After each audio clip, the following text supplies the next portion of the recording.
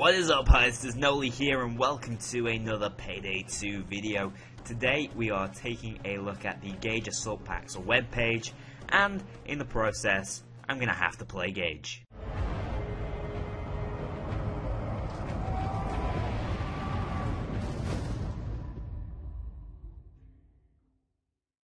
When plan A is not an option.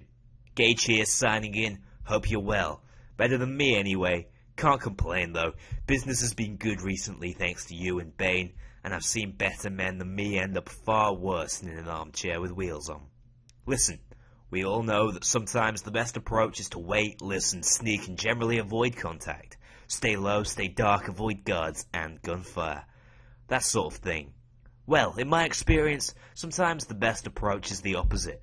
Sometimes being nice doesn't pay. Once in a while, you want to go loud from the start. Maybe the client demands it. Do some damage, they say. Protect the goods at all costs. Or maybe you've got a rookie on the team who fumbles the fucking pager call, or brings heavy plate on a sneak job. Maybe you just want to give some back for all the friends who got pulped by the cloakers. Scratch an itch. Payback. Whatever the reason, sooner or later you will want to fill the air with high-velocity rifle rounds, and plenty of them. The latest shipment I've put together helps you do just that. We are talking heavy-duty battle rifles, and solid, reliable designs. All have been tried and tested in conflicts across the globe. As usual, they come with a range of mods and can shift their role from long-range high-precision to CQB or somewhere in between.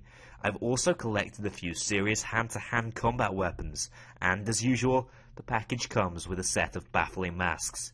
Meet me here tomorrow, and I'll go through the first set. The hardware. Here we are then, for the first batch of items in the assault pack. Today we're looking at the hardware, which comes in the form of automatic rifles and melee weapons. The melee weapons are your standard assault weapons, but the new thing as of now is that all melee weapons get a concealment value.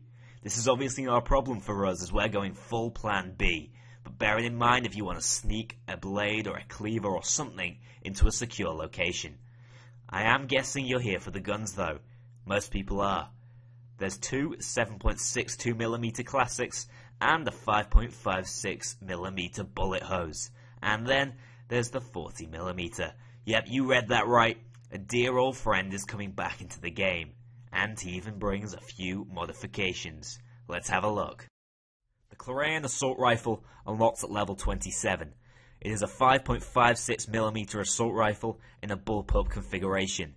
It is lightweight and the design decreases the overall length, but its distinguishing feature, apart from its unconventional looks, is an absurdly high rate of fire.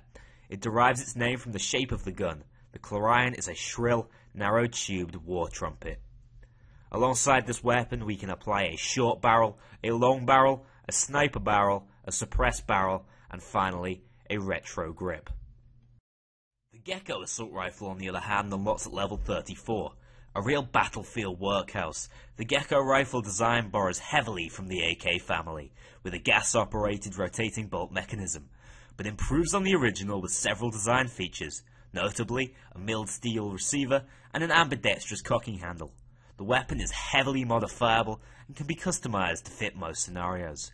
With this weapon you can use the sniper barrel or foregrip, the light barrel or foregrip, the CQB barrel or foregrip, the FAB barrel or foregrip, the sniper grip, the wooden stock, the sniper stock, the skeletal stock, the plastic stock, the light stock, and finally the FAB stock. The Gavir 3 assault rifle unlocks later at level 52.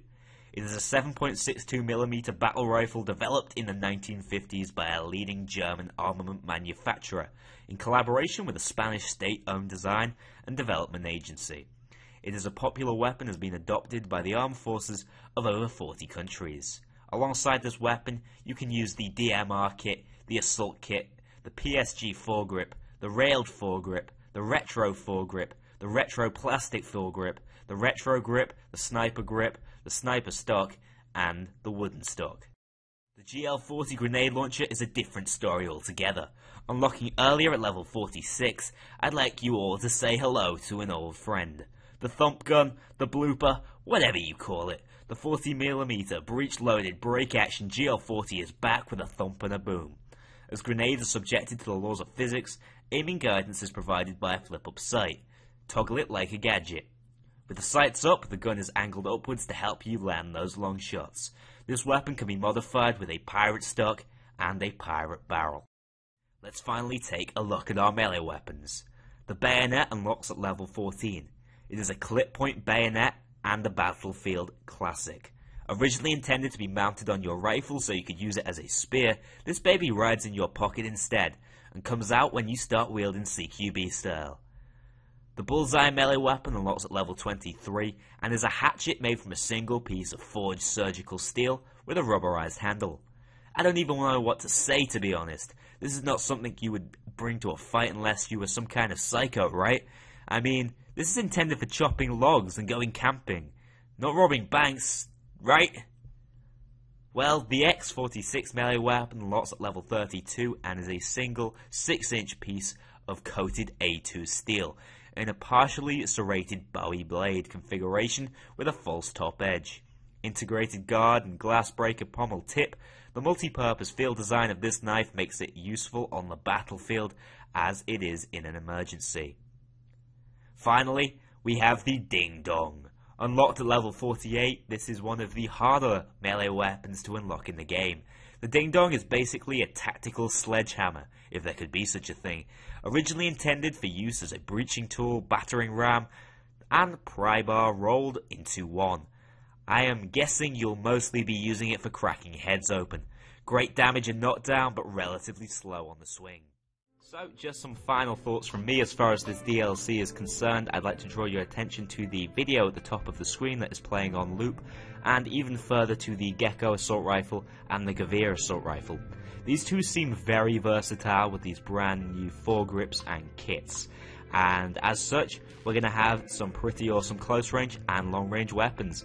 But the issue with that is there is no in-heist customization available at this point, though I imagine that could be mitigated by you setting up one to be long range and one to be close range. But we will have to see exactly how effective these mods are in-game come release. On top of that, the Thumper, or the GL40 grenade launcher, looks very strong, and thanks to the fact that they don't have much damage drop off over range, it should be very, very powerful. Also, of course, if you haven't already noted, the references to DICE, a fellow Swedish developing company, and Battlefield itself is very clear, and I really like that the Overkill team are making a little homage to good old Goldfarb's old company. And last but not least, let's talk about the concealment, because I'm a little worried about this. Why are they nerfing melee weapons? Well, I hope this is going to bring a new age of powerful melee weapons, because first of all, that sledgehammer, the Ding Dong, looks very, very interesting and powerful. But I do worry that this is just a straight up nerf to melee weapons, and I'd hate to see that. I'd hate to just not be able to use melee weapons as a contingency option at the very least on my stealth build.